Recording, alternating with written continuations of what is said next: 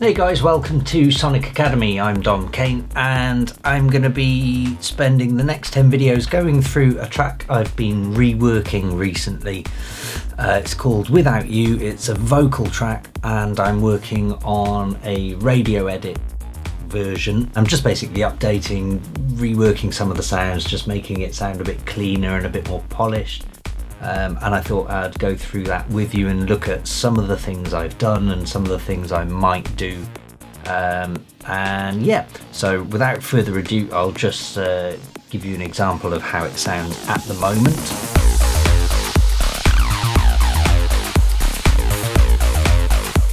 In my head, I'm sort of 80% there. I've sort of got the arrangement. If you look at the screen, you can see that it's a fairly simple track. There's nothing major to it.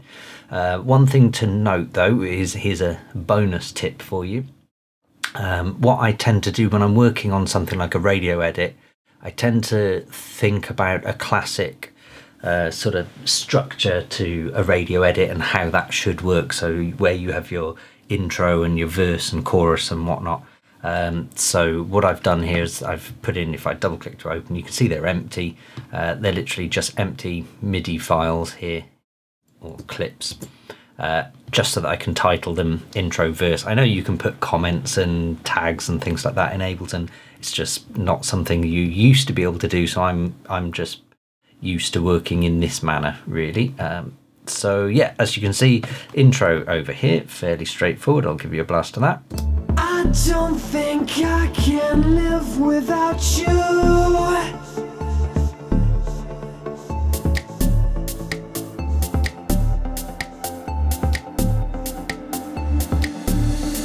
Give me something. And it goes into the chorus. I don't think I can live. And then we've got middle A. I am running. And then again back into chorus. Wherever you go, whatever you do, you know I will be here waiting for you. I can't be without you. I can't be without you. Yeah, and that's the basic structure of this track. So there's a fair bit going on, but nothing too drastic. It's not crazy complicated or anything.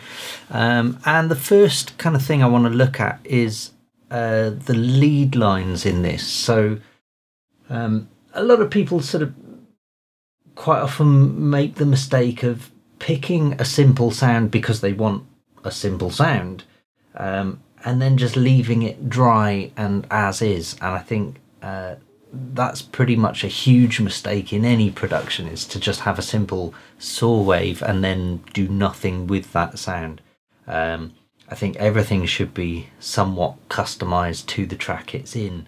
And an example is this lead line. If I was to take off the effects, I've got a ping pong, reverb and vibrato. That's all I've got on that. But if I was then to play this on its own, and it's one of those sounds that it's just a squeaky saw wave. There's nothing to it. But if I then play it with the rest of the track like this,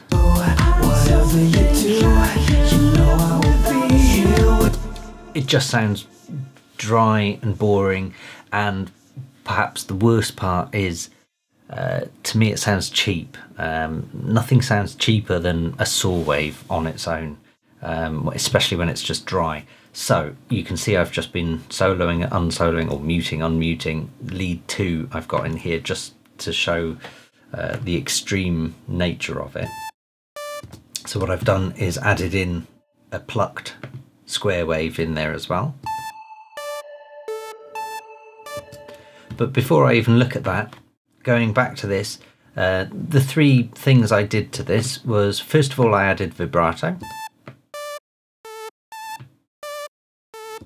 And that just adds a bit more life and a bit more pitch dynamic to the actual track. And then some reverb, which is just going to extend everything in between those notes. It kind of fills a bit of space, adds a bit of atmosphere to the track. And then I've got a ping pong delay set on beat notes.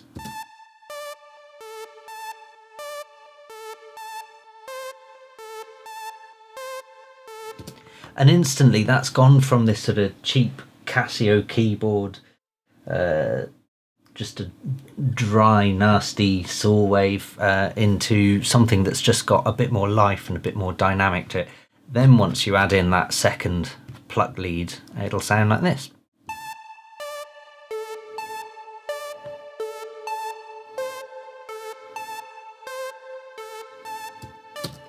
And that's just added a whole breath of life into the track as far as I'm concerned. It's something that a lot of people forget to do, is just to add little tweaks and little customizations to sounds.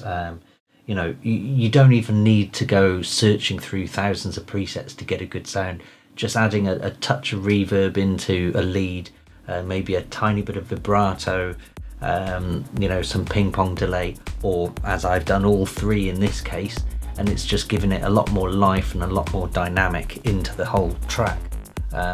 It's just something that a lot of people overlook, and I often get sent tracks from people who have just got a dry saw wave lead in there, and instantly it just doesn't feel like the track is like it's been finished. It's still in draft format for me.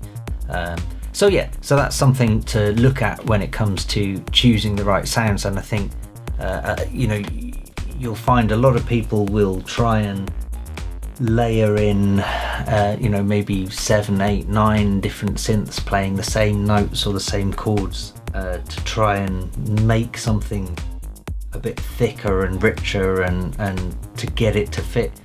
And more often than not, what the reason people are doing that, and this is something I've sort of come to realize over the years, the reason people are doing that is because they're actually, without noticing it, they're looking for a preset that actually has that reverb or the vibrato or the delay or that kind of effect to it, and that's usually the 8th or 9th preset that they add to their layer of sounds. And really that's all they needed in the first place. They could have had the original lead, maybe 1 or 2 synths playing together, and just adding a touch of vibrato or reverb or delay, or all three, or something completely different, you know, whether it be flanger, phaser, whatever, something along those lines that just adds a bit of life to those leads. And yeah, and to me that just makes a world of difference.